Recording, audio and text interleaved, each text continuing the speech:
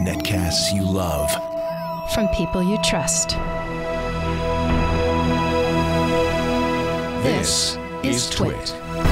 Let's go ahead and move on to our next review with Mike Elgin. Hi. Hey, how you doing? Good, thank you so much. So this is your first time on Before You Buy. That's right. It's great to have you here with us. Glad to be here.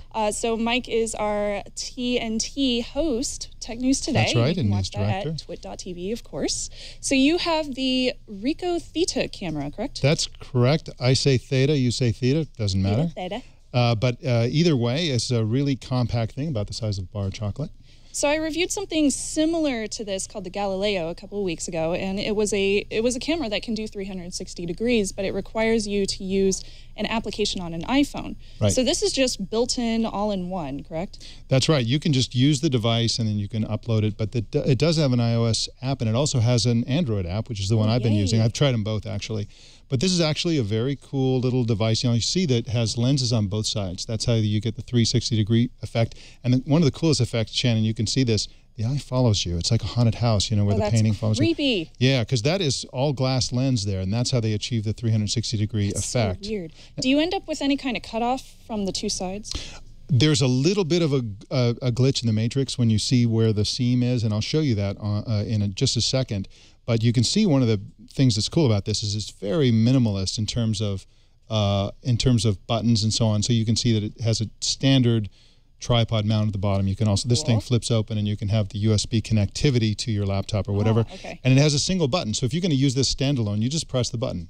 So I just took a 360-degree picture. Right up my nose. Right up your nose. So this is also called the nose cam, which is yeah, but it's very handy. The problem with that button, and we'll get to all the problems in just a second, but the problem is you think your nose is in this picture. You should see the size of my thumb when this picture comes out, because there's no way to use this button without your hand being about 20% of the shot. Could you remotely take a picture? You can, in fact. And in fact, let's go through the rest of the hardware specs on this, and we'll get into the software part. So it has 4 gigs of memory. That holds about 1,200 pictures for the size that it creates. That's not bad. The images are actually 3584 by 1792. Wow. That's the resolution on them when they come out. Now, so there's as I said, there's iOS and Android apps. You can take pictures and share them. You can change the brightness. That's about it. That's almost all you can do with this camera. It's very, very simple. But once you have it on the app, and I'm going to bring this app over here so you can see the app.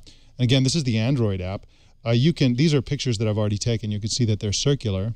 And if I'm going to take a picture, so I'll go ahead and take a picture here. You see this green interface. Yeah. I have this in the background. So I'm going to take a picture just like that. Now, of course, we're very close, and this is Wi-Fi, so I could have this camera on the other side of the room. And once you do that, that's really the way to use this device, is through the app, because then your hand isn't in the picture.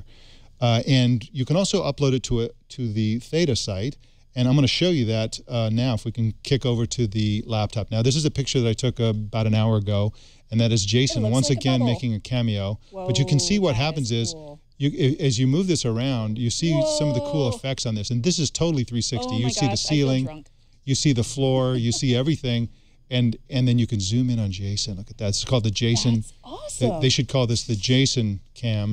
Great moves back there, Mike.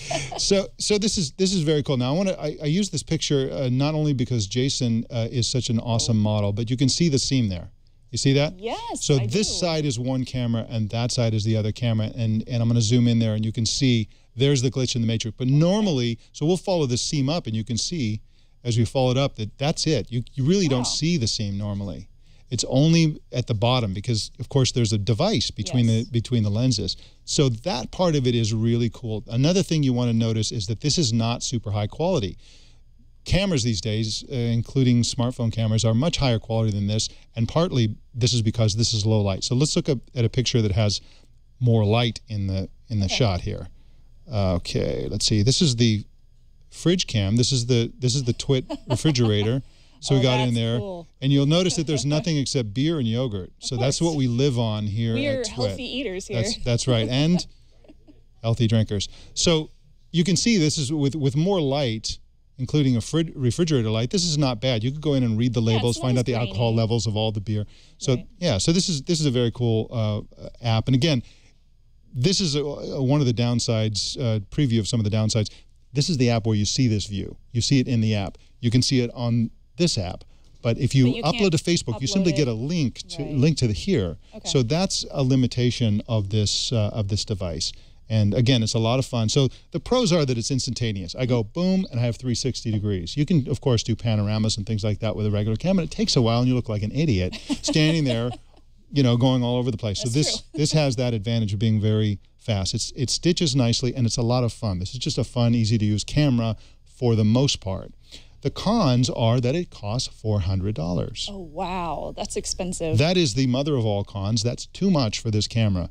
And that's so really expensive. That's exactly right. Thanks. And the quality is on the low side.